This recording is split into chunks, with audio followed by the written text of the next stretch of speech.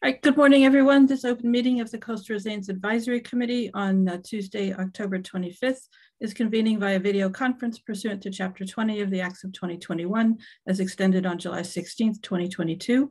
This meeting is being recorded and all attendees are participating remotely via Zoom as posted on the town's website, identifying how the public may join. Anything you broadcast may be captured by the recording. Please silence all phones and devices. Members of the public wishing to participate in the meeting must use their full name for Zoom access. If full names are not used, people will not be allowed to participate in discussion. The town reserves the right to remove any member of the public from the meeting who doesn't use a full name or who acts inappropriately. Ensuring public access does not ensure public participation unless such participation is required by law. This meeting will feature public comment. For items with public comment, after members have spoken, the chair will afford public comment to those members of the public that have joined the meeting via Zoom. Members of the public who wish to speak must state their names and be acknowledged by and speak through the chair. If you're not able to participate in the remote meeting, you may also submit comments to the Coastal Resilience Coordinator, Vince Murphy, to be read into the meeting record. His email is vmurphy@nantucket-ma.gov. Confirming member access, I am Mary Longacre, Chair of the Coastal Resilience Advisory Committee.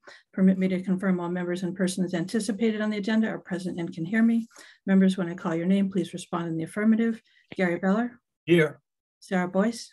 Here. Peter Brace? Here. Matt Fee? Here. Ian Golding? Here. I think that is everyone we have with us at the moment. Staff, when I call your name, please respond in the affirmative. Vince Murphy? Here. And anticipated speakers, we have Executive Director of the Nantucket Historical Association, Niles Parker, and also Ed Rudd. Hello. Thank you both for coming. And finally, each vote taken in this meeting will be conducted by a roll call vote. The first item on the agenda is an announcement. The Cape Cod Climate Change Collaborative is hosting a free online net zero conference on Friday, October 28th. There's a registration link in our agenda. And Vince has an extra announcement for that. Yes, I am going to be I'm going to be on a panel discussion. I'm one of the three people on the panel. The panel itself is at 12:30 if people want to see that one. It's the last panel, it's the last discussion of the day before the conclusion. Thank you, Vince. The next item on our agenda is discussion with the Nantucket Historical Association regarding their resiliency plans. Hopefully their WPI student project has launched and is going well. And also they're sponsoring a climate change symposium. So thank you for joining us here today and hope you can tell us all about that. Well, good morning. And thank you very much for the opportunity to join you and to chat with you today. Again, my name is Niles Parker. I'm the Executive Director here at the NHA. And with me is Ed Rudd, Director of our Facilities. I'm sure many of you know.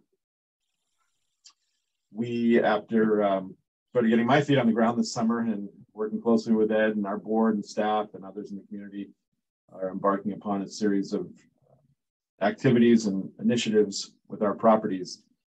And in fact, we're starting to do an overview of all of our properties, not just the properties downtown or on the water, that builds off of the 2018 report that you included in the packet that's sent around. And so we're looking to update and refresh that and go to the sort of the next step that includes historic structure reports for all the properties with an eye towards climate change and the impact that it will have on those properties and how we might respond to each of those.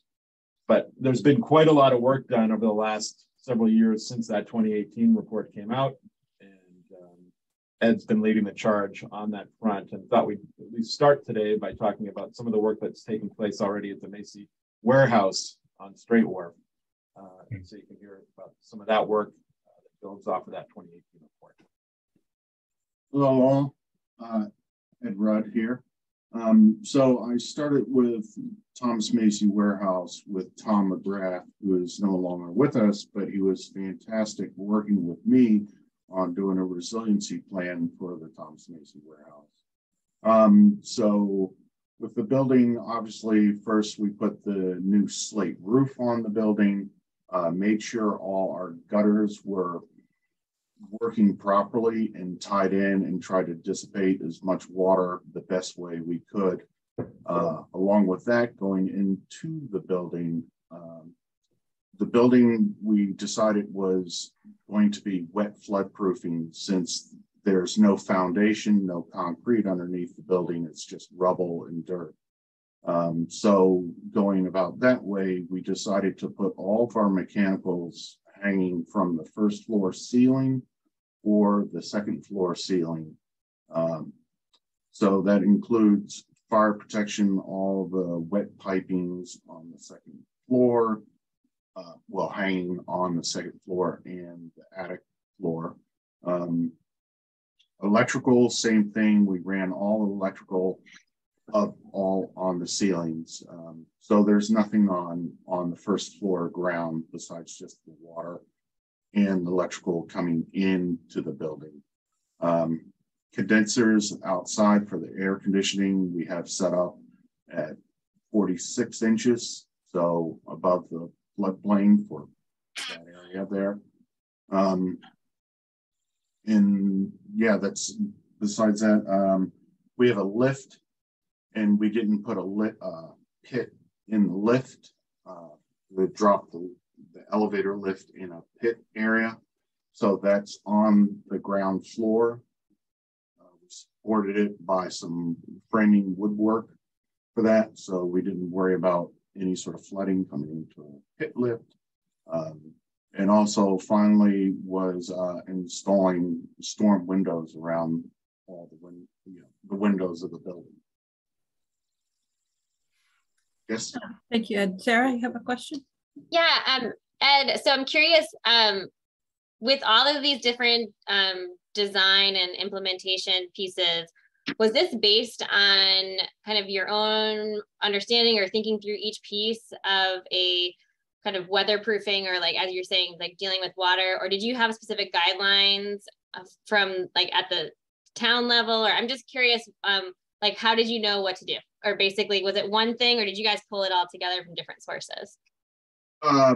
Luckily, having Tom McGrath, who is head of parks, and so he's had 40 some odd years of dealing with resiliency, and so he was great to come in and sort of walk through everything with us, from doing the roof to the wet flood proofing. He did a whole report for us, not just on Thomas Macy Warehouse, but all the other properties for resiliency. And for the other properties too, even though they're maybe not right in the floodplain, but we were looking at wind damage, snow load, electrical outlet outages, lightning. So we tried to cover the bases as much as we could for everything. And Ian? Thank you, Mary. So Ed, that sounds pretty comprehensive. Have you thought possibly, or from our perspective, of having a brochure at the entrance to anybody could pick up to explain the flood resilience? Because it sounds like a classic example of how we as a community could make people more aware of what we're facing. Thank you, Mary.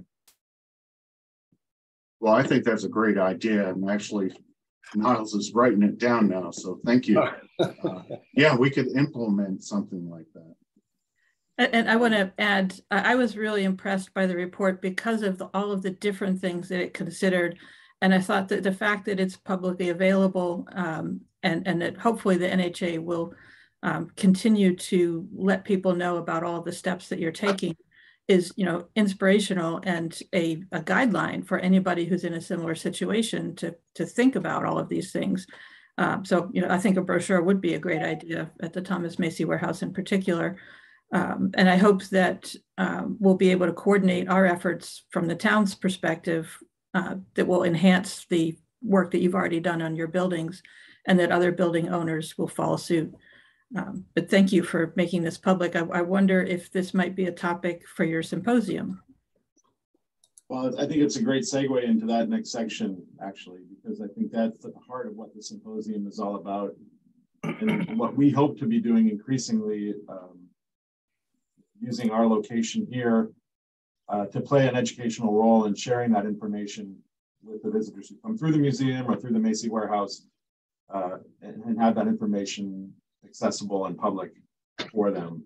at the heart of the symposium in December, which was, I think, inspired in some ways by Marty Hilton, who I know many of you know well and have worked with, and his past here on the island, and now in his role with the Park Service, looking at,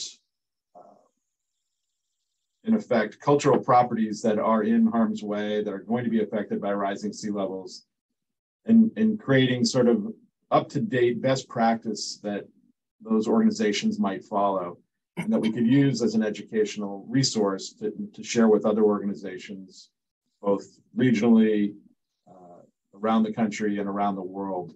There'll be international folks coming to attend this in December, who are again looking to update best practices and provide that sort of white paper or series of manuals that cultural organizations can utilize, and sort of look at best first steps that they might take if you're tasked with managing historic property or a cultural organization that again is in harm's way with rising sea levels. And so that educational component really is at the heart and soul of this symposium that we'll be hosting here in December. It'll be taking place December 6th, 7th, and 8th at the Whaling Museum. The first 2 days will be sort of onboarding for those scientists and specialists who are coming to the island to hear about efforts that are going on here on the island. And so I'm very hopeful that we'll have time for different organizations to share their work with the folks who are visiting the island, as well as the town, getting an update sort of on the latest events here on the island. And then the third day will be an opportunity for the public to attend as well, to hear the panel discussions and some of the talks that the scientists will be giving. And the hope then, again, as I said, is that they'll walk away with a series of manuals, white papers, and they're actually talking about creating a Nantucket model that they'll be able to take to other historic sites around the country, at least 2 others later in 2023, to be able to take this idea around the country and again to other cultural organizations who are dealing with this issue. So it's come together really quickly. This is something that Marty just sort of got started in the middle of the summer here. And so we've been working to put the details together. And so stay tuned. We hope to be sharing more specifics in the next few weeks about that. It will be recorded, that public session on the last day. And again, we're hopeful that all of you who are interested here on the island might attend for some or all of that session. And I'm sure that you're aware of our Resilient Nantucket publication that came out after your report, but that's another resource for anybody looking at Nantucket as an example. If we can go to Peter Brace with a question before you continue. Yeah, Niles, taking the brochure idea just one step further, have you guys considered maybe doing an exhibit somewhere in the museum, a way to both say a little bit about what you guys are doing and what maybe a little mention of the CRP. I just think with brochures, not everybody picks them up, but with an exhibit, you can't miss it. You're in the museum and there it is. And then my other question is long-term, has the NHA considered raising its crucial buildings that are downtown? Is that part of the plan long-term? So that is, I think, in consideration. And one of the things we hope to do is having folks here sort of crawling in and around the Whaling Museum and the Broad Street campus here will be to help us determine whether that might be the best step forward, or parts of it. You'll see in the report that was shared the recommendation that what used to be the gift shop be raised. It's now our education center. Helping us sort of sort through the various options and permutations of best way forward. And Peter, that might be one of the results that come out of that. We'll see. To your point about exhibits, absolutely. And I did want to say that for any organization, the town, this committee, to have brochures, displays set up in the Whaling Museum during that symposium, I think would be wonderful. We have tables set up and areas available for those things to be out and distributed. So happy to work with you and any organization here on the island to make that happen. But longer term, Peter, yes. And in fact, this gets to the third area that I wanted to talk about. We just started to work with students from Worcester Polytechnic Institute about a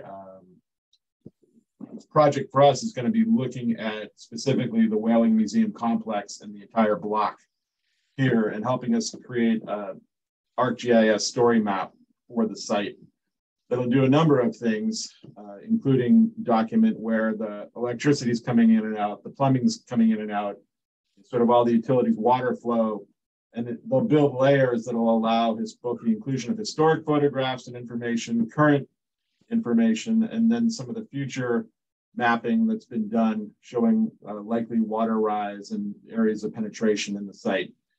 We're hopeful that that could be the basis for an interactive map or exhibit, both in the museum and on our website, that will allow us to talk about the impact of rising sea levels, obviously not just on this block, but for this area of town and for the island as a whole. So I think it has the opportunity to be a pretty neat interactive that could be created using much of the work that you have already done, that the town has done, and that we hope to do in the next months and year ahead. Thank you, Naz. That does sound like a really worthwhile project. And just to make sure you're aware, Vince has stepped out for a moment, but the town is in the process of putting the MCRFM, the Massachusetts Coastal Flood Risk Model, onto our town GIS system. So it will be available as a resource there. And that may be helpful to you as well. We don't have a date for that though. I know that the students have been in touch with Vince, and he's provided them with some, I think, very helpful information already. And I imagine they're going to have more questions over the next couple of weeks. I'm sure. Yeah. We have a question from Gary Beller. Yes, thanks. I think it's terrific what you've done with that Macy's warehouse by moving the equipment as far up as you can. And it sounds pretty good, but being a Brand Point resident, having recently built something there in the last few years, I worry about your condensers, because you said your condensers were 46 inches up. And what we were told when we were putting up a building across the street in Brand Point was that under FEMA requirements, they have to be between 7 and 8 feet above sea level rise. And that's where all of our mechanicals are. Everyone on the street who does renovation has to have their mechanicals that high because of FEMA requirements. So I'm a little worried about your condensers. I think everything else sounds pretty good, but if the condensers are 46 inches, that might be okay for a few years, but I kind of worry about it as we go out further on the time scan. Yeah, I think the back of the building and not trying to intrude on other people's spaces or site view is exactly what you're talking about, is that for now, till we really have another big flood, or if it's 5-10 years, it's something that we'll have to revisit. But for now, from what we've seen of flooding, at least we feel that we're comfortable with where the condensers are at this time. Thank you. I'll also add that we're going to be taking the opportunity with the Whaling Museum sites on this block to likely relocate some of our equipment. Again, making sure that we take this time to move it to a high enough ground and protect what we can. Well, thank you both. It's great to see action moving forward. Sometimes, with the town, there's a lot of talk and not much action. So as a private organization, you have a little more flexibility and can serve as an example. Well, we really are keen on working with the town, working with other organizations, private landowners on doing this work. We want to learn from what's already been done. Having just gotten to the island again this summer, it's really apparent that there's been quite a bit of work and effort already done. I've been trying to learn as much as I can. So thank you for this opportunity. I look forward to working with you going forward. Thank you. Gary, did you have another comment? No. The only other comment I have is that when we think about the problem with flooding waters, I keep thinking about some friends of ours who have homes in Naples.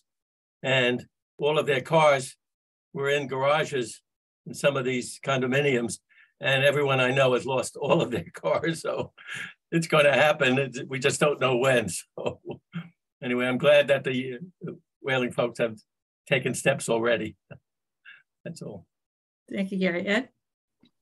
Yeah, could I just say too that we're doing the same thing with the Whaling Museum, the Discovery Center that's on C Street.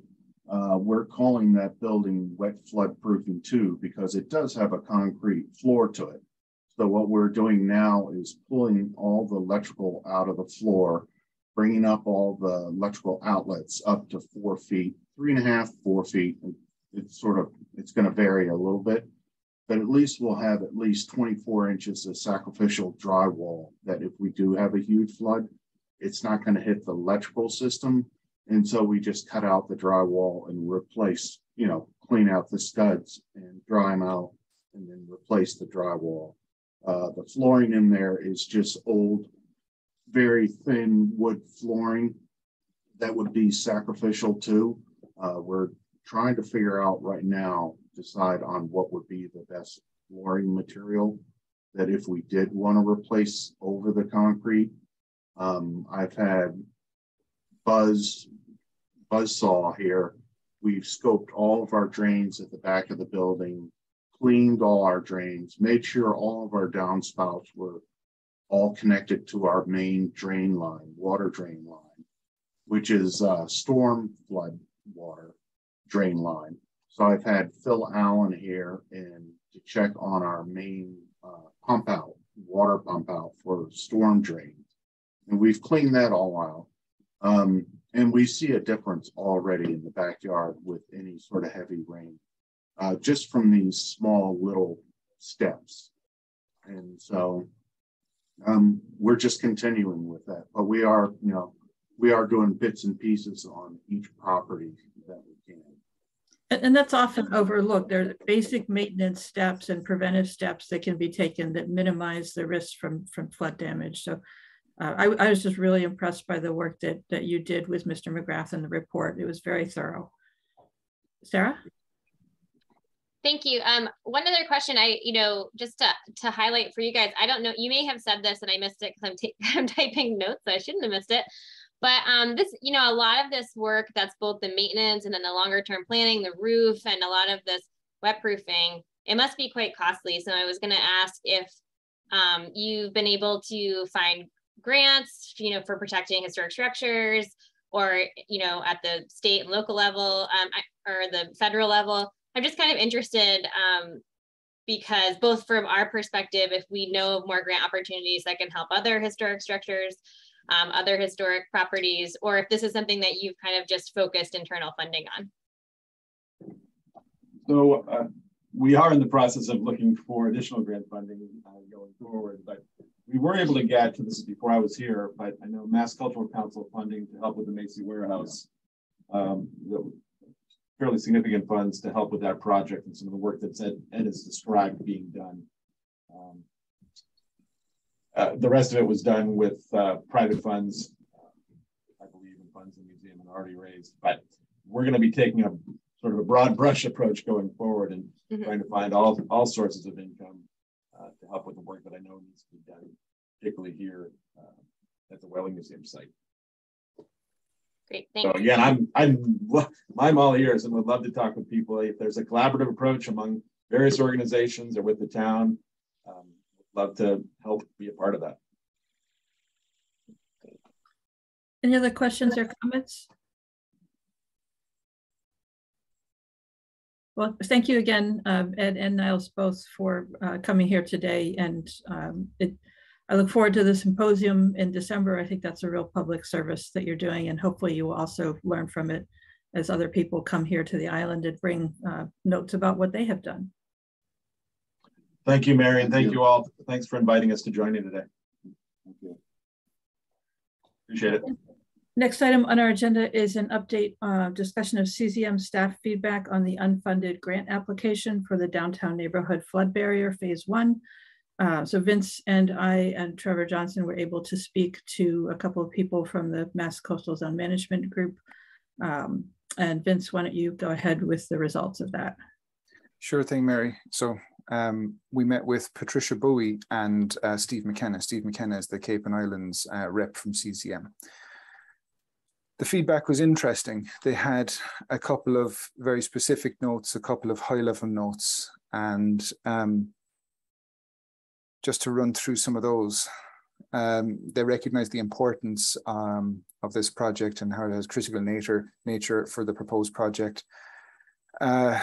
It fell in competitiveness more than anything else. There were just such an enormous number of applications and high quality applications.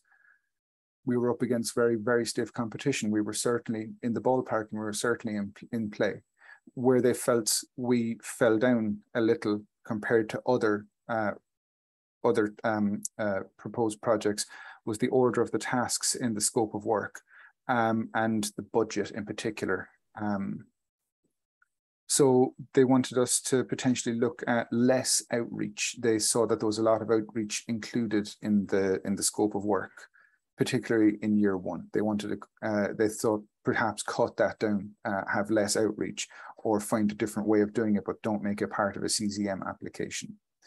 Was, if that's not unfair to say, and they wanted more of a focus on the engineering design. They suggested perhaps switch the activities of year 2 and year 1 and narrow down the list of options for year 1 in particular. Steve was saying about more of a specific feasibility study and a focus on historic structures. For the budget, they thought that it was nitpicky. I have to say this out loud. The budget was very good. We had it worked down to the dime, down to the penny even, sorry. It was very high level, but they felt some of the percentages for some of the tasks were too equal to others. So there was 3 things that were about 15% of the time and budget, of the budget rather. And they thought, well, it's hard to give equal budget scope to outreach as well as certain engineering tasks. They thought it was there should be more of a focus on engineering for the sake of argument. The end result was that they're happy to work with the town to improve the application, and they can work with us right up to when the RFP is released. Last year, that was about mid-April or late April, if I remember rightly, but basically almost starting pretty much now, they could start working with us on it again. They don't know if there's going to be changes to the rules. They don't know that until well, they can't say that until the RFP is released, but they're certainly happy to work with us again. But this did come down to this being a first-time application. They'd worked with others in the past where they'd gotten things up to standard. It's kind of sounded like, if this isn't an unfair thing to say, that there's people who go through 1, 2, 3 rounds, sorry, 2, 3 or plus rounds of application, they help them get it up to what they need to fulfill a CCM grant application. So this is a first attempt. They thought it was excellent, but just a couple of very small things that they would like to see changed for this to go forward for the next application. That does not guarantee success in a second or subsequent application, just so that everybody's aware of that. We got terrific feedback, but that doesn't guarantee much. Yeah, so there was 27 or so projects that were approved. They didn't give us a number on the day that we spoke of the number of applications they had, but it was more than double that from what I understand. So we were in the top tier, but we just weren't selected. Good effort, nice for trying kind of conversation. Mary was there too. Yeah, and so I'll add that they said there's no penalties to submitting a second time for the same project. So there's no reason why we couldn't submit again next year. And one of the things that both Vince and I felt was that we do think that the public outreach is an important part of the project. And so the best way to have our cake and eat it too would be to go ahead with public outreach to prepare the way for the project, without putting that effort into the new grant application. So we can still do public outreach, but we have to do it on our own or through other avenues. And having done that, we can feel better about removing or reducing the public outreach component in the renewed application. So that's the general idea that Vince and I had from that meeting. Sarah?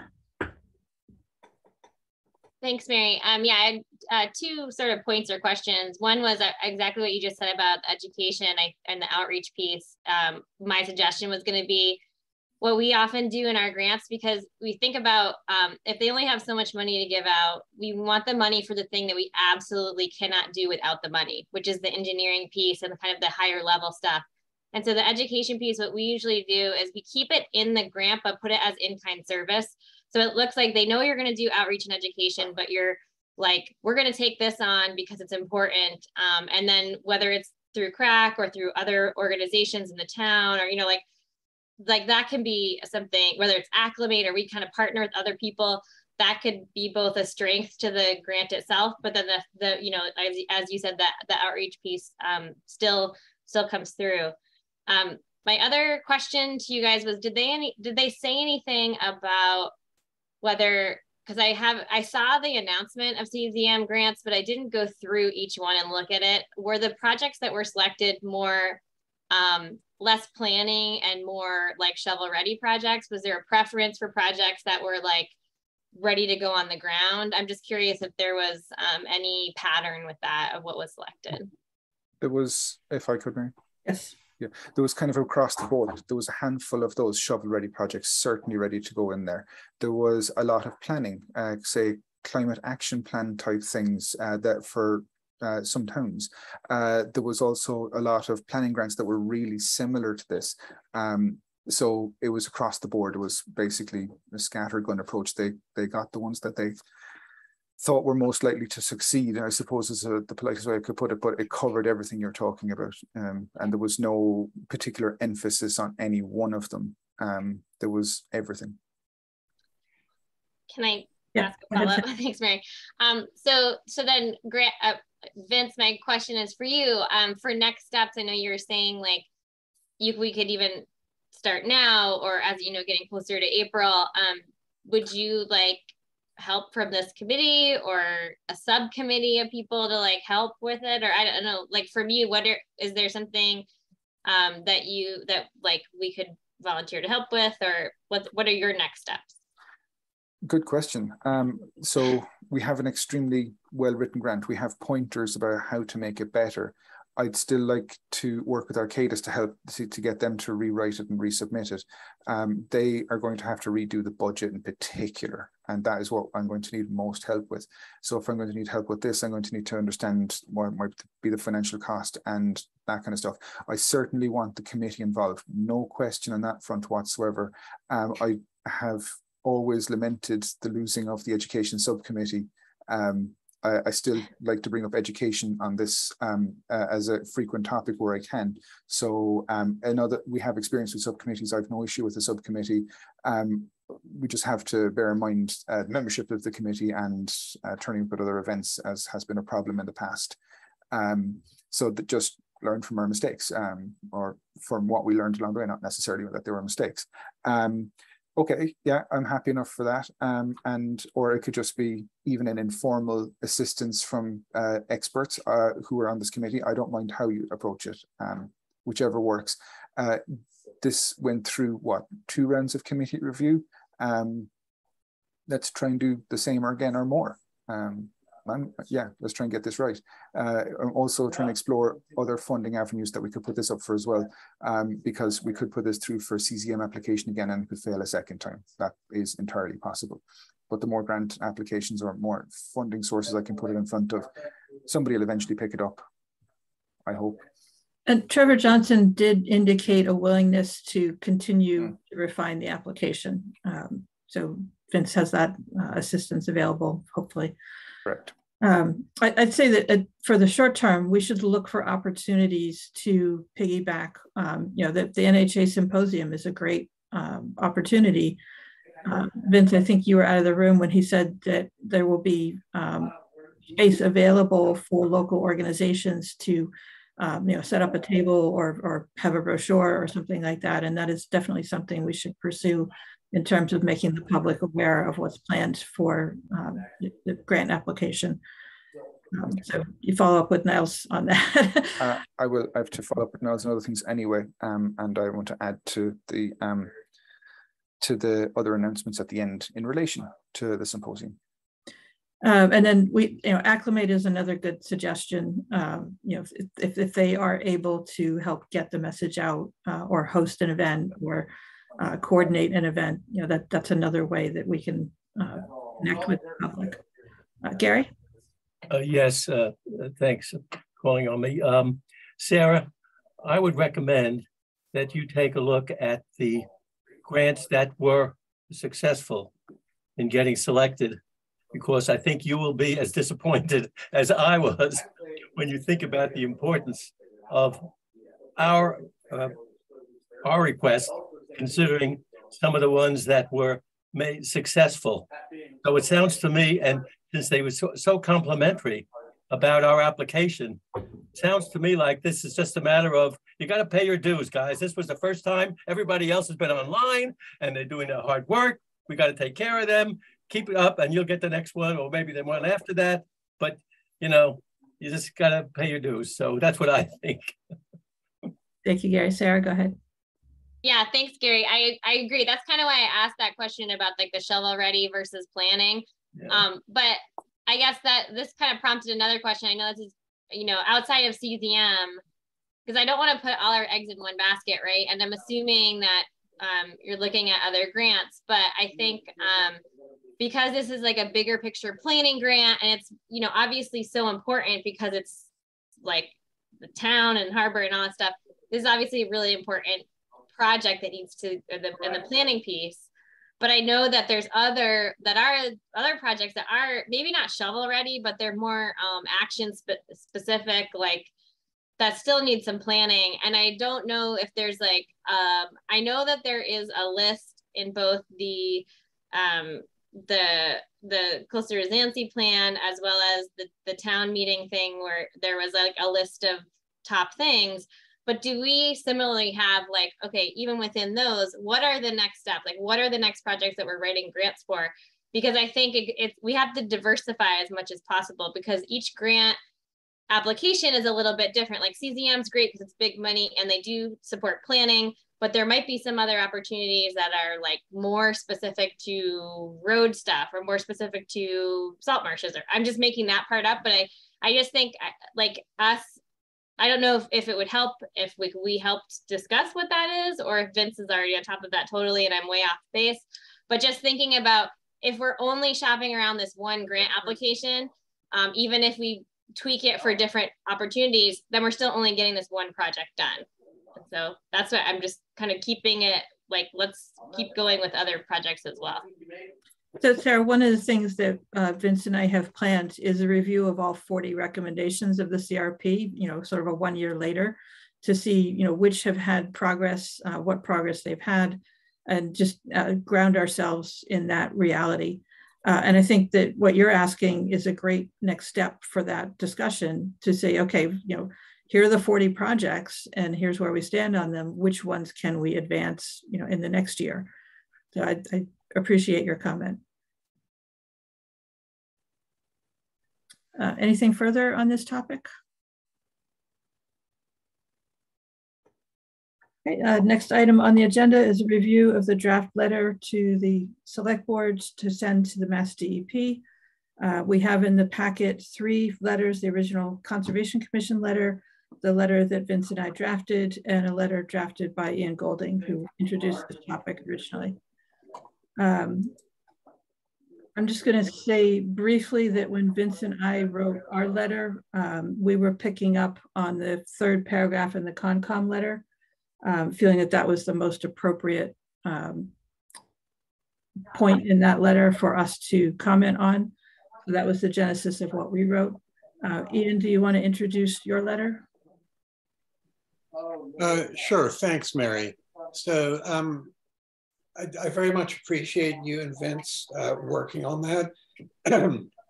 I felt that the sense that I get is that the Waterways Division of the EP is overworked and understaffed. And so I don't believe that Jeff, I don't want to put words into his mouth, but I don't think that Jeff believes that we'll get any response. And we certainly haven't to date. And so I was hoping that our letter would focus on what is most important from CONCOM's perspective, which is actually getting applicants for rebuilding bulkheads or repairing bulkheads to address the issue that they feel is out of CONCOM's jurisdiction. And so we actually have no say over the Chapter 91 provisions, although we are, I'll discuss it later in our update of our regulations, which we had our first face-to-face meeting last week and tried to address this subject. So even though, as an example, and forgive me if I'm repeating myself, in 18 Washington Pond Road this past summer, where the bulkhead clearly intrudes into the intertidal zone to the extent that you can't even get past it at low tide normally, let alone at high tide when it's, the water's 4 feet deep. And concerned citizen reached out to CZM, and Julia Nissel wrote back finally in August, emphasizing that when erosion results in no fronting beach at mean high tide, then the reconstruction or repair of the structure will require a license from the Mass DEP Waterways Program that specifies how the property owner will maintain required public access. And when we actually quoted this lock, stock, and barrel, we were still told that it was none of our business. And so I suppose that's why I've sort of altered the letter to focus on that as part of a long-term approach to finally get them to deal with it. And I'm sure we're not alone as a community. In other words, there are communities around the state grappling with this. And from what I understand from Jeff, CZM is well aware of these issues and is sort of, absent, is trying to have everybody else sort it out rather than actually making a stand on it themselves. So that's why I quoted our resiliency plan specifically. And that's why I asked them to actually insist that all they have to do is state that applicants have to actually come to them first for a rebuild, and it will completely change the dynamic, because then it will guarantee basically that there is going to be public access in the intertidal zone. And as we all know, there are a number of bulkheads, or if it's in the public interest, in other words, we're not talking about bulkheads down by a steamboat wharf. We're talking about private bulkheads that are interfering with what is their statutory requirement as sea level rises. Thank you. So Ian, before we get into some more of the details of the letter, you mentioned quoting the CRP recommendation, and I have to strongly disagree. The CRP does not recommend the sentences that you've quoted there. The CRP reports them as input received from the community. So I cannot support using the CRP recommends in preface to that quote. Didn't I quote the summary? I thought I quoted the summary. It's in the section, yeah, it is in the CRP. It's in the section of community engagement where it is reporting the input that was received from the community. It is not reporting on recommendations of the CRP. It's page 12. So it says absolutely clearly, quote unquote, the CRP recommends that, quote unquote, nature-based strategies should be implemented wherever feasible, with a clear emphasis on minimizing ecological impacts and maximizing ecological and public access benefits. Preserving Nantucket's beach and coast into the future for as long as possible should be the primary goal. That's an absolute quote on page 12. I do not see the CRP recommends anywhere on that. I see The process of community engagement identified a number of key priorities that help form the community's vision for a resilient Nantucket. So this is reporting on the community engagement process and the input that was received. These are not recommendations. Well, then contained within the report. I mean, the bottom line, Mary, are we on the same page? We want to do as much as possible to move DEP to actually get, put its tenuous head forward to actually help us on this issue, which is an issue going forward that we're grappling with at CONCOM and, in the public interest. Yeah, I don't have a problem with the use of the quote. I just want to make sure it is in the proper context because this has come up multiple times. So if we can say that as reported in the Coastal Resilience Plan, one of the community's priorities was that, and then continue with the quote. Thank you. Yeah. Peter has a comment. No, I just had a question through you, Mary, to Ian. Does the rest of the Conservation Commission support your version of the letter? Well, they haven't seen it, Peter. So, but they absolutely supported the original letter. So I feel that this is just a continuation of what was expressed in the original letter and what we've discussed at length in the Conservation Commission. And in fact, rather than waiting till the end of the meeting, Mary, if I may, on what's been discussed recently at CONCOM. Yes, I think it's appropriate. Yeah. Is it appropriate? Yes, I think so. Yeah, thank you. So we met in the shed by the old fire station face to face to discuss regulatory updates before we put them in front of the public for public input. And one of them, Jeff, came up with a very ingenious suggestion that we change under our local bylaw. We have a recreational component, and he is going to, I believe, he is going to wordsmith that recreational component to make sure that any of these applications have to abide by our local bylaw, which will specifically state within the recreational component that there has to be public access with any repairs or rebuildings of bulkheads. So we are in our own way trying to deal with it within our local regulations because there is very little movement at the state level on the issue. Peter? Yeah, in the original letter and in reading it, and then reading Ian's, it kind of struck me that if we can accomplish what we're trying to accomplish in this letter and improvements can be made to the structures that we're talking about, it'd be great if we had our sediment transport study completed and our sand budget.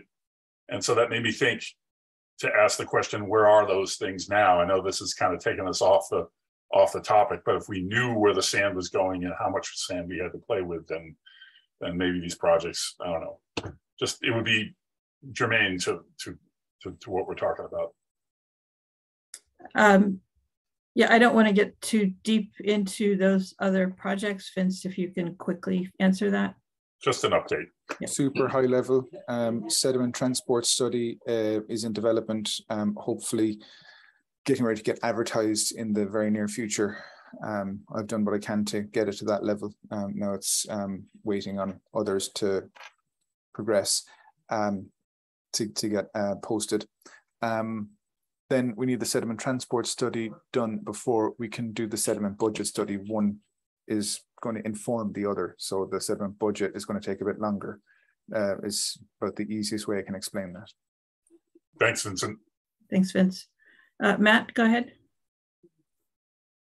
Yeah, I mean, I think we know what those are going to say, that we need a ton of sand. You know, every time we talk about CO2 or anywhere else, there's not enough sand. And so, we can wait and spend, tens of thousands of dollars, but we need to find a sand source. It's sort of when I cut through all the other stuff. And I think waiting on a sand source or a study to send this letter, I don't think we need to do that. I think the letter is fine. I think the adjustments that you put, Mary, are fine. When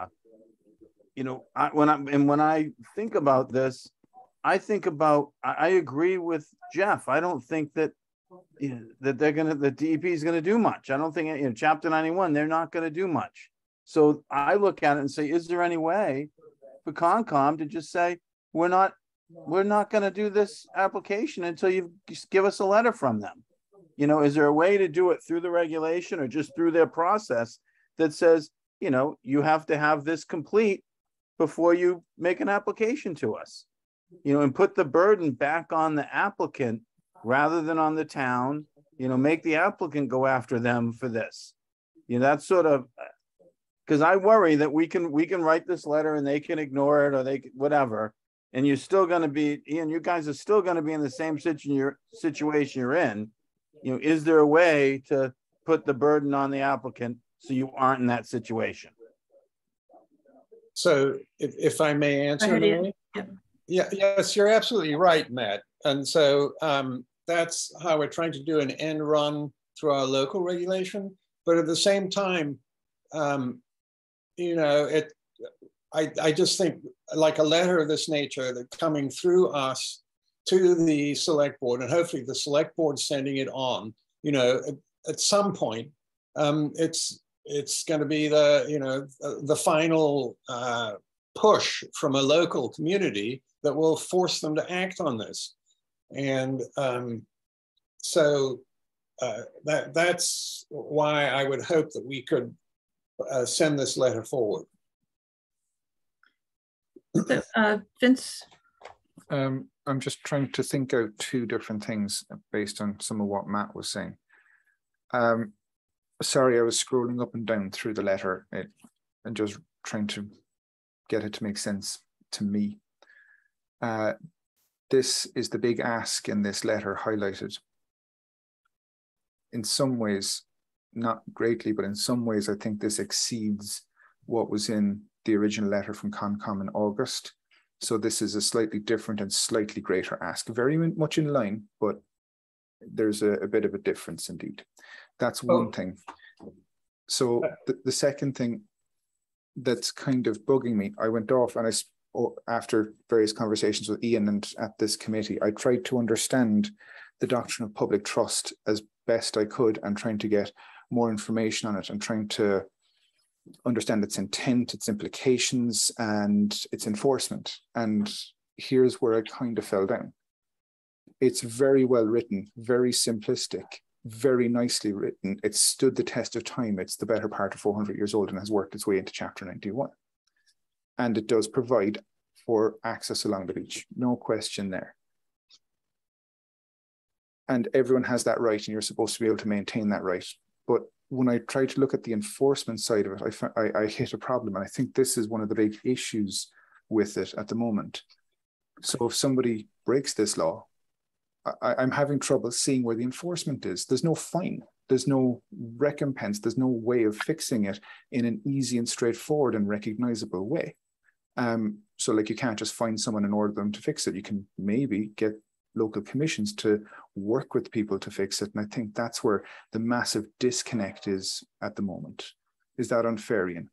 No, it's, may I, Mary? Yes, please, Ian. No, you're absolutely right, Vince. And, but the revisions under the, so first of all, that last paragraph, that is where we're stating specifically what the Concom letter was asking for between the lines. In other words, we're trying to G them up to actually come down and see how many are out of compliance. And they are slowly moving. And that's why the concerned citizen got that letter from CZM that I quoted. And if you go on to the waterways, the DEP's website, the Storm Smart Properties fact sheet number 7 repairs and reconstruction of seawalls and revetments, then it goes in and specifically says that they have to do exactly what we're discussing about. But there are no financial penalties that I'm aware of. You summed it up. But I don't think, that's not something we should be asking for. I think we're just focusing on the fact that we're losing public access in the intertidal zone, and which actually goes back to Roman times. So it's a 2,000-year-old doctrine. And in 48 out of 50 states, landowners in the United States, their ownership ends at the high tide zone, if there, and doesn't go down the way that it does in Massachusetts and Maine. And we all, I think we all know, and I don't wish to repeat myself again, that the reason for Massachusetts and Maine was part of Massachusetts at that point in 1641, changing the common law that had been since time immemorial, the common law, was to try and promote building of piers into beyond the high tide zone. And so that's how you got the public trust doctrine to allow public access, despite the fact that now it was considered private property up to the low tide zone, to the low water mark. Thank you, Mary. Thank you, Ian. So the issue that I see is that if a letter that the Coastal Resilience Advisory Committee recommends is only stating the CONCOM's purpose in perhaps more detail, then why isn't the CONCOM sending that letter rather than the Coastal Resilience Advisory Committee? I think we do have some purview because we were tasked with identifying disconnects between regulations. But I think that if we're asking the select board to send a letter, we're not even sending the letter ourselves. We need to have it from our perspective. We need to have it from within our scope. And it seems a bit strange to me to ask the select board to send a letter that is essentially the CONCOM's position, and the ask is coming from us and not from CONCOM. I could see an avenue where both the CONCOM and the Coastal Resilience Advisory Committee sent follow-up letters, but I have a hard time seeing how we would send a letter, unofficially on behalf of the CONCOM through the select board. But you're not sending it unofficially on behalf of CONCOM, Mary. What you're doing is supporting the CONCOM letter and basically stating what would be a great help to the island and to the Conservation Commission going forward. So it's a letter of support.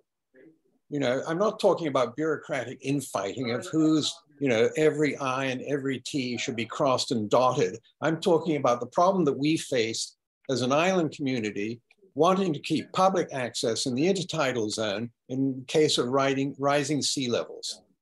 So. Thank you, Ian. Joanna and then Vince. So I have just a couple things to say. One of which is that I agree with Vince's, summary of what this means and what the impact is, particularly that last paragraph. But listening to all of this, here's my question. I'm wondering why we as a committee can't send the letter ourselves and say that we are sending the letter with that paragraph that Vince just discussed in support of the CONCOM's decision. Why do we have to go through the select board unless I'm not understanding something? Because I think that we do have the ability, or I'm not sure if we have the right. I guess that's the question.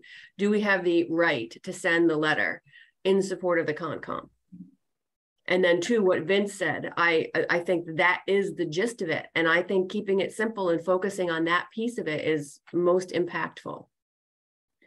Joanna, I think that is the question that we tried to duck by saying, let's send it through the select board. We don't know if we have the right to send it individually. And anybody else can comment on that. That's my interpretation. Let's go to Joe and then Matt. Vince, are you okay waiting for other comments, or did you want to jump in? Just one minor point. And I'm not trying to be disparaging towards Ian. I just dawned on me to look up that fact sheet number 7. The committee has never reviewed fact sheet number 7. It's hard for us to reference it's hard for the committee to reference fact sheet number 7 without ever reading it or reviewing it. I'm just going to put that out there. Thank you, Vince. Joe? Thank you, Madam Chair. I agree with Joanne. I was thinking, like, why don't we have 3 separate letters? I think there's more strength in having independence from each board, but also, you know, going to one place. I think it lets them know that there's a broader range of people that are concerned about this and board. So yeah, I guess it does come down to the question, do we have that right to send a letter? And I think that's a quick question for the select board. You know, can we send this directly, which I think would have some more merit and weight going forward. So that's where I was. And I agree with Ian. I think that this is important. I think that this is an issue we really need to tackle. And I don't know how we get a fine or how we change the low tide to high tide. I mean, I think there's a lot of things we need to work on, but for sticking with this letter, I think it should be independent but referencing and supporting the select board and the Concom. Thank you, Madam Chair. Thank you, Joe. Let's go to the select board representative, Matt B. Yeah, I'm not sure if we're allowed to send it either, but I think if it was joint from the select board and this group, or if the select board would do their own letter, you know, either of those is fine with me. I think that the Chapter 91, there was often a lot of restrictions, things that they put on, but like Vince said, there is no oversight. Chapter 91 required, Chapter 91 license required storm drains be cleaned downtown in the AMP parking lot, and that certain amount of car spaces and blah, blah, blah. Nobody pays attention to it. And, and the stuff isn't done. And then the Concom will, we'll find out, and Bender will get all upset, and the Concom will do something and they'll clean it one year and then it doesn't happen again. And there's no oversight at all. So I think that, that has to be kept. If we want oversight of those things for our community, that has to be the responsibility of our community to enforce those. That's not going to come from Boston. So. Thank you, Matt. Peter, and then Gary. Yes, I agree with what Joe said. Yes, I agree with Ian. And we're spending a lot of time, maybe too much time, guessing on whether we can send a letter or not. And I could just give my experience from being on the Harbor and Shellfish Advisory Board. Whenever we want to send a letter that carries some weight like this does, I just check with Erica Mooney and say, since we are an advisory committee, which is what CRAC is, we're not necessarily, running around free doing exactly what we want. And so we check with the select board behind the scenes by emailing Erica and saying, does this sound cool? And Erica will probably ask Libby, and then I'll get a response that day. So maybe that's a way to go. Thank you, Peter. I think we also felt the letter would have more weight if it was signed by the select board as well as by our committee. Gary? I think as Peter was saying, we are an advisory committee, and we're supposed to be advising. We are the advisory committee for the select board. So to me, it's likely that we'd be better sending a letter along with the select board, two of us being the signatories, since that's what our really charter says. We are an advisory committee. So that's my view on that. With respect to the issue itself, I guess I have a question, which is that last paragraph or the last sentence that Vince commented on before that talked about the requirement of the license. What would happen if the Conservation Commission just said no until you get your Chapter 91 license on every application that falls within? Could they not do that? And we don't, instead of worrying about catching them after the fact, why can't the Conservation Commission just say you need to get the approval under Chapter 91, and then we can allow it to go forward? Until then, we can't approve your application. What would happen if they took that position, and if Conservation Commission then got sued? What would a court say? Well, if I may, Mary? Yep. Ian, please. So we've had this discussion, Gary, on a number of occasions, and from the lawyers representing applicants they just said that it's none of your business. And we came, I think, fairly close to having an applicant sue us at 18 Washing Pond Road, where, we now have, we signed off on on stairs on one end and stairs that are suspended at another end, which are going to make it very, very difficult to get on at low tide. But there's a riprap on the eastern end, and excuse me for going into the weeds a bit, but there's riprap on the adjoining property that is up against the bulkhead there. And so the applicant said that they couldn't modify their design because it was somebody else's property, even though clearly the riprap had been put there specifically to protect the bulkhead. And throughout all this, we were just told it's none of our business. And so, I don't think CONCOM wants to be sued any more than necessary. Do you know what I mean? In other words, we felt that, from the advice that Jeff gave us in conjunction with what the lawyers were saying, is that it's just a completely separate issue. It's a state issue, and that it's not within our jurisdiction as a conservation commission. So, which is why I added that final sentence, or part of that final sentence, to this letter, and why I think it's important that we keep it in there. And whether they read it or not, and well, hopefully they'll read it, and whether they just toss it in the bin is who knows. But, and it's also, if we go through the select board, it's, Matt, correct me if I'm wrong, but, it is letting the select board know what's going on. Because in fact, the letter from the CONCOM didn't go through the select board. And as far as I know, the select board is unaware that we even sent a letter. Did that answer your question, or did I just ramble too much? I apologize if I rambled too much.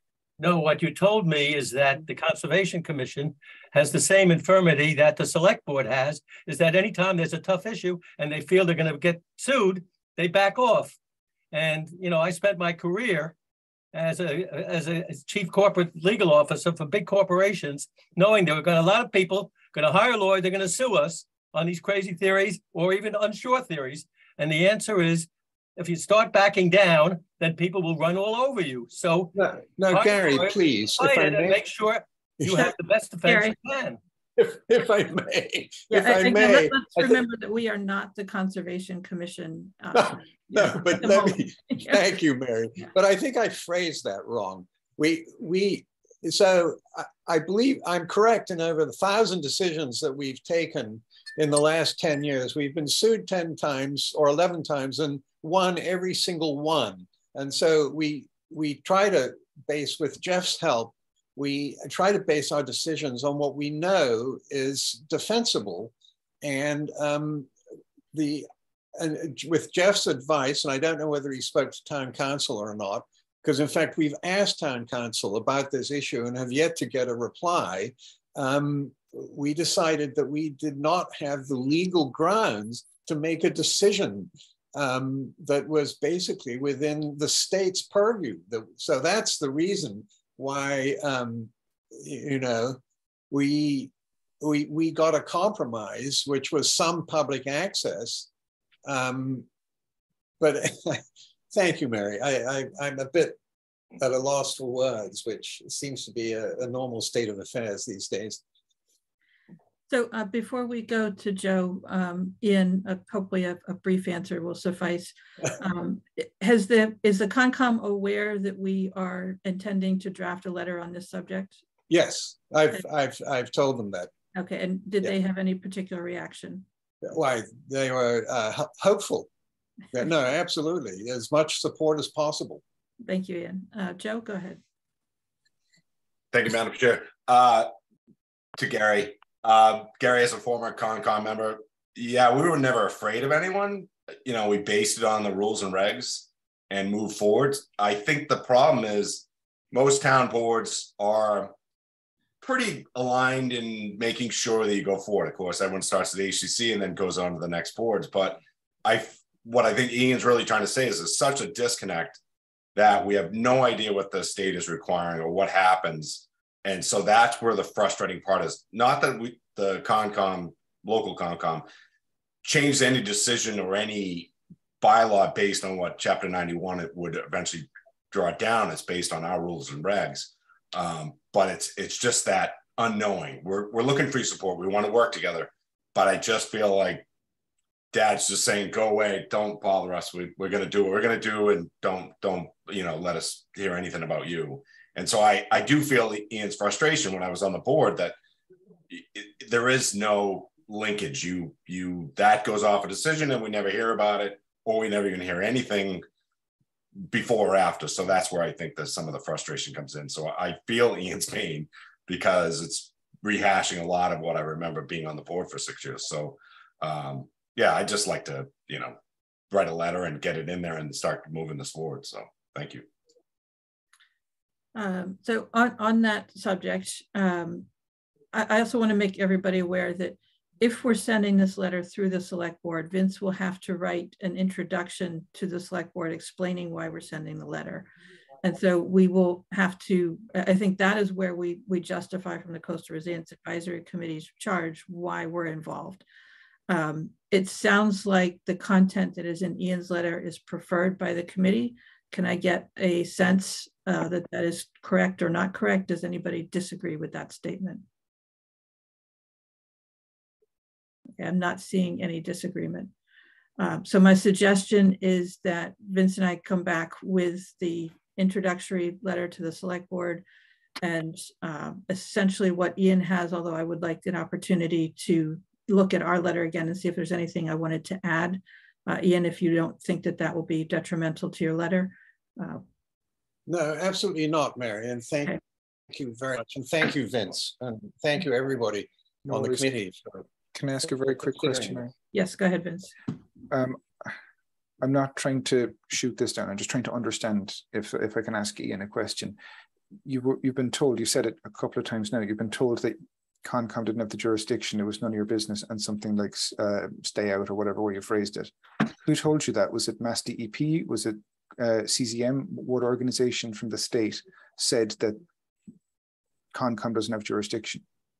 No, it is that each lawyer who comes before CONCOM representing the applicants on asking for rebuilding of Chapter 91 licensed bulkheads states that it is not within the purview of the Conservation Commission to render a decision on what has been licensed. So again, 18 Washing Pond Road, we have argued that, and we have yet to get an opinion from Town Council. We asked Town Council to give an opinion on the applicant's position was that the bulkhead itself was a structure and so is entitled to statutory protection under Chapter 91, even though one, it's sticking out into the sand so you can't get around it, and two, the house that it was originally protecting is now no longer there. And that the new house that was built in 1993 is clearly not entitled to statutory protection as a pre-1978 building. And so, and Jeff, I don't think I'm putting words into his mouth when he said that he agreed that we have no jurisdiction over the Mass Waterways Chapter 91 process. Yeah, just so long as you weren't told by a state organization, that allayed my fear. Thanks. Okay, so Vince, it sounds like we are going to come back with essentially Ian's letter, perhaps with some additional material and the revision that I suggested regarding the CRP recommendation. Got it. And also write the introductory cover sheet for the select board. And then we will bring that to the committee for approval. Yeah, that cover sheet is called an AIS, agenda item summary, and it goes with a lot of these items. That's where I intend on putting this information.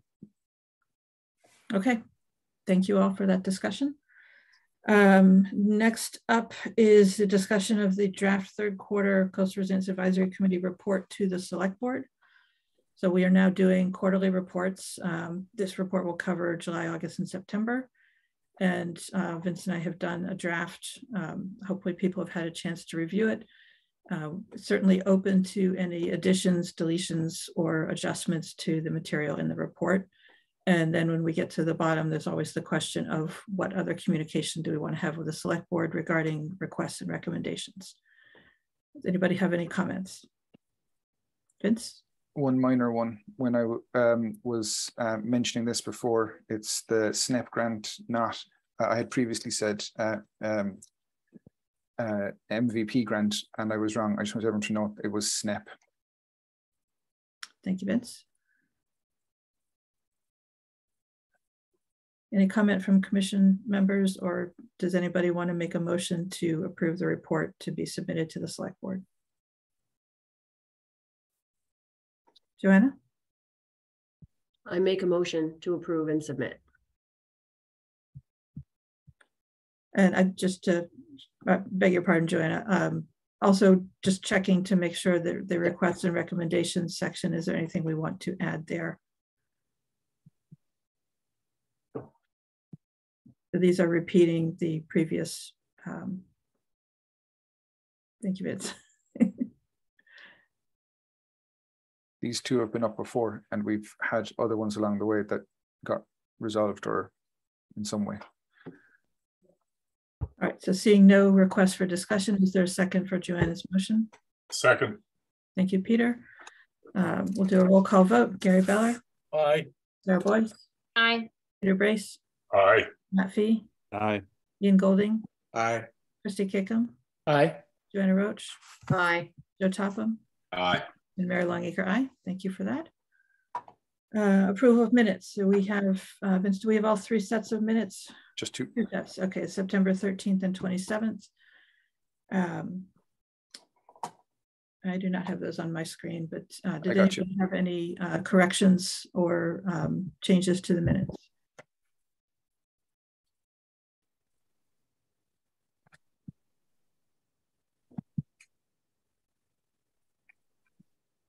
I think I just need to add a link for the recording. Vince, what was the yellow highlight there that you just scrolled past? Oh, include in minutes. That reminds me, the Storm Smart Properties fact sheet. You mentioned, Vince, that we had not reviewed that. If it's possible for you to retrieve that and send it out to committee members so that they are familiar with it, that would be helpful. Doing it right now, I've already found it. Okay, we don't want to see your email though. You're sharing your screen. Yeah. Okay, so do we have a motion to approve the minutes of September 13th as submitted? So moved. It's Matt. Thank you, Matt. Do we have a second? Second. Thank you, Joe. Roll call vote. Gary Beller? Aye. Sarah Boyce? Abstain, I wasn't there. Thank you. Peter Brace? Peter, you're on mute. Aye. Thank you. Matt Fee? Aye. Ian Golding? Yes. Christy Kickham? Aye. Joanna Roach? Aye. Joe Topham? Aye. And Mary Longacre, aye. Minutes of September 27th. Vince, can you throw those up? If I could, Mary. I know Rachel isn't here. Rachel did these ones. She did them in OneNote. I have no familiarity with that program whatsoever and an inability to edit it. So if there are any edits that are needed, I'll have to make notes on it because I can't edit. Okay. I may be able to assist. I think we can convert that to Word somehow. Matt has a hand up. Matt?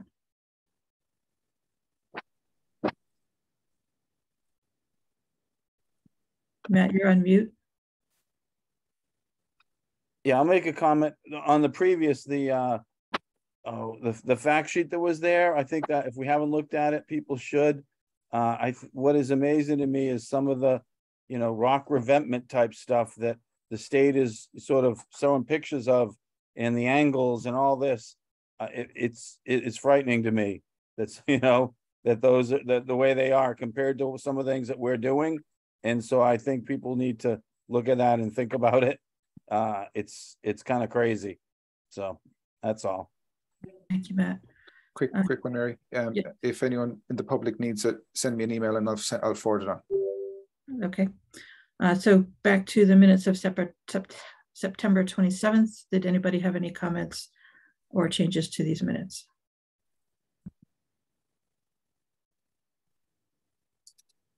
All right, if there are none, we'll take a motion to approve. So moved. Thank you, Gary. Thank you, Joanna, for seconding. Roll call vote, Gary Beller. Aye. Sarah Boyce. Abstain. Peter Brace. Aye. Matt Fee. Aye. Ian Golding. Aye. Christy Kickham. Aye. Joanna Roach. Aye. Joe Topham. Aye. And Mary Longacre, aye. Okay, so we do not have minutes yet for October 11th. So we come to public comment on the agenda. Are there any members of the public who are present and want to make a comment? You can use the raise hand feature, or we have a small group. You can unmute and let us know that you have a comment. Mary, it's Deanne. Yes, Deanne. Yes, thank you. And thank you, committee, for all of your good work. I just want to focus on the sediment transport study.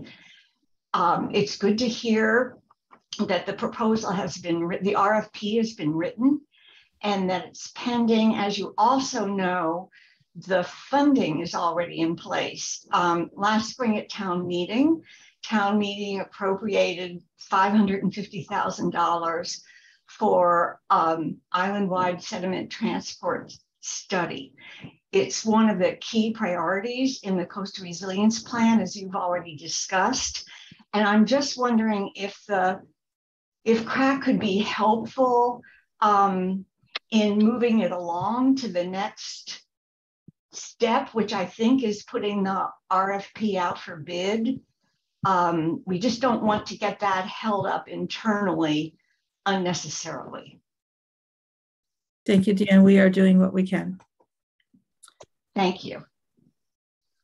Other public comment? Seeing none. Next item is new business, Committee on Natural Resources Department reports.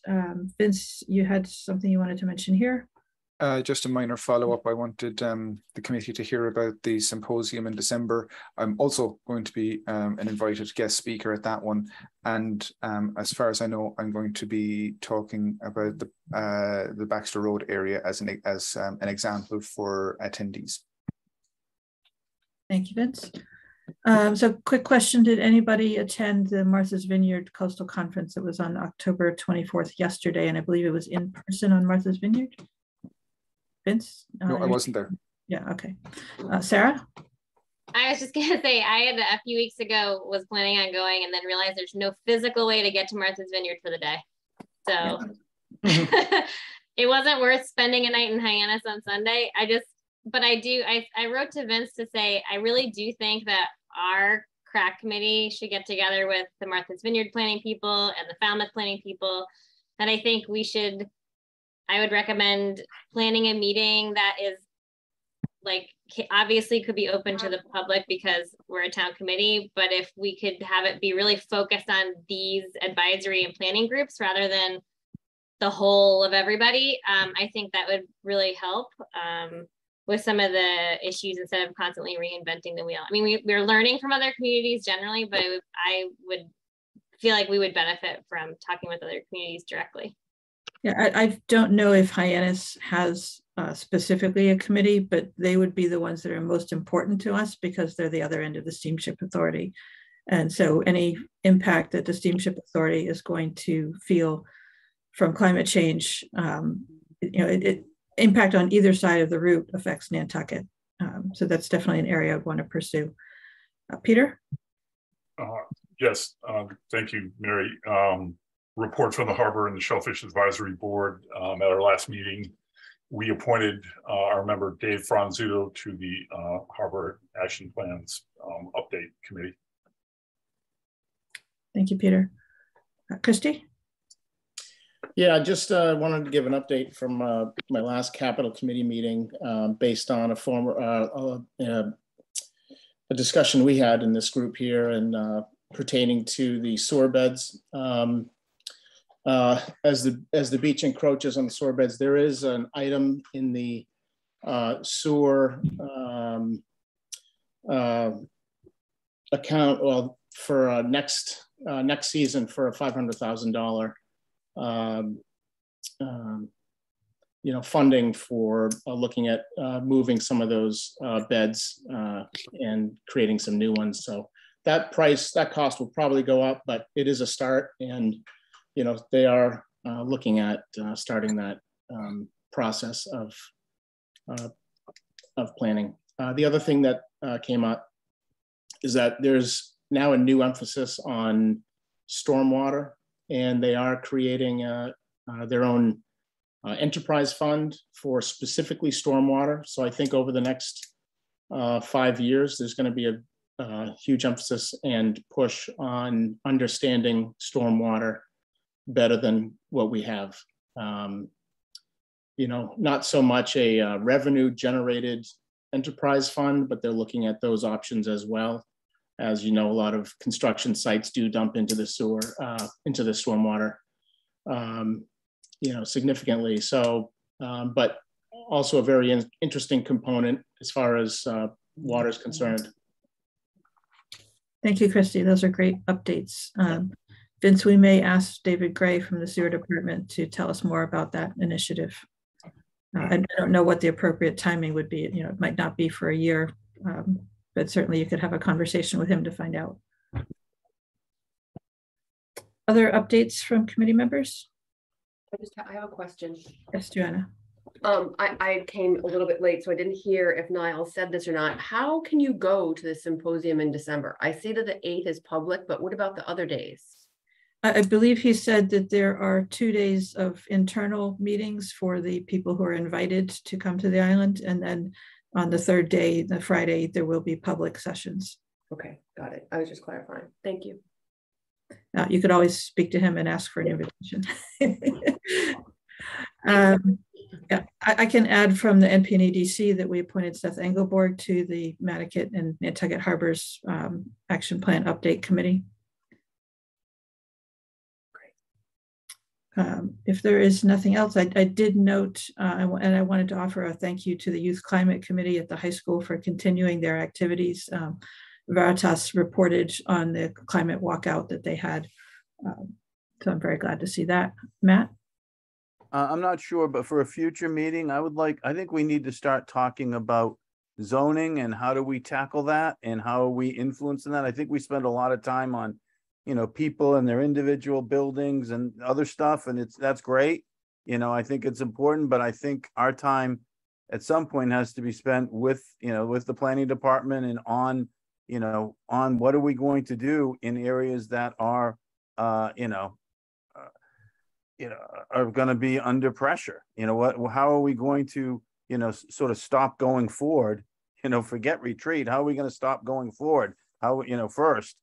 And I think that should be a priority in some manner. So, that's for all of us to think about, but at some point we need to figure out how we're going to tackle those issues. Thank you, Matt. And that is one of the CRP recommendations, and certainly something that we can start to make progress on. So, Vince, it might be helpful if you would prepare sort of a summary of what we already know other communities have done for zoning. That we may have seen in their coastal resilience plans, or we may be aware of. Okay. Starting point. Yes, but yeah, that's a discussion we can certainly begin. That sounds like a lot to research, and I have some of it. And if I could ask for some assistance from some committee members to help research it, that'd be terrific, please. All right. Anyone who feels comfortable in that area can reach out to Vince. Yeah, it's Matt again. My other point is we should also ask what are we, maybe we don't have to reinvent the wheel. What is, planning and NPNEDC doing right now toward that? Maybe maybe it's underway and we just don't know about it. So we could also ask them to come and present, what they've studied, what they know, and what they plan on doing. And we can see if that's sufficient. There may be another way to tackle it rather than us to do it twice. Right, that's what I was thinking. We might be able to crib off some other people's already implemented solutions. Okay, so next item, next meeting dates are November 8th and 22nd. The 22nd is the week of Thanksgiving. November 8th is election day, you know that. I was planning on voting early, so I wasn't paying that much attention. I guess you're not poll watching then, huh? No. I don't think that that will be enough of a conflict to change the date, but if anybody feels otherwise, we can discuss that. I'm not available that day, but others. Okay. All right, so if you're not available on the 8th or 22nd, please make sure Vince is aware. And then we are planning meeting December 13th, but not on the 27th. If there are any other suggestions for upcoming topics, Sarah? Sorry, so this was just going back for a sec because I was typing. Are we meeting the 22nd or not? Because you said it's Thanksgiving week. I missed what you said about that. Just asking people to let Vince know if they were not available, but okay. We would plan to meet on the 22nd, unless we know we won't have a quorum. Thank you. All right, we'll take a motion to adjourn. So moved. Okay, second. Thank you, Sarah. Roll call vote, Gary Beller. Aye. Sarah Boyce. Aye. Peter Brace. Okay, Peter raised his hand on mute. Matt Fee. Aye. Ian Golding. Aye. Christy Kickham. Aye. Joanna Roach. Aye. Joe Topham. Aye. And Mary Longacre, aye. Thank you all. Take care, everyone. Thank you, Mary. Thank you, everybody. Bye-bye. Cheers, everyone. All right, I'm going to end the recording if that's right, Mary. Yep.